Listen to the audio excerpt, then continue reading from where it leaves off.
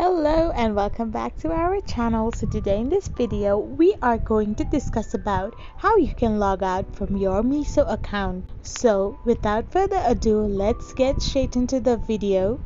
So first of all you need to do is scroll to your home page and click open the Meesho app. Once your Meesho app gets opened up, you will be redirected to its home screen, where you need to simply click on the account option. So once you click on account, you can see different menus where you need to simply scroll down. So once you scroll through the menu bar, you can see the logout option at the bottom of the options. So now you need to simply click on the logout option, which will then ask you if you are confirmed that you want to log out or not.